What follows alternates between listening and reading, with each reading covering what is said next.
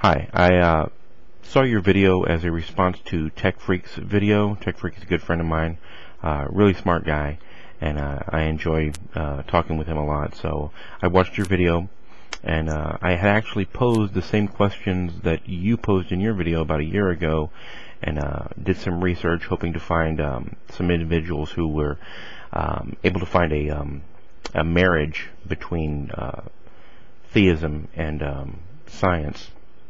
Didn't find too many that actually were able to marry the two, but there were great examples of people who were able to make that disconnect between two different mechanisms at work at the same time.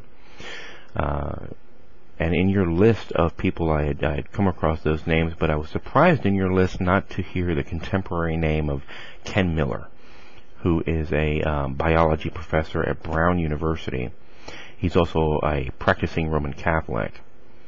He was also very instrumental in the Kitzmiller versus Dover case with the Kansas School Board, and he championed evolution over intelligent design. There's several videos on YouTube of him explaining that case and how he just totally destroyed the Discovery Institute's attempt to bring creationism back into the schools.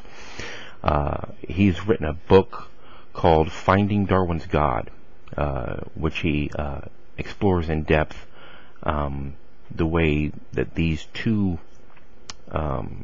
concepts work together. And it's a really good read. If you look up his lectures online, there's several YouTube videos of his lectures. Not only just a brilliant man, but also very easy to follow, very easy to listen to. Very entertaining speaker, so I'm sure you'll enjoy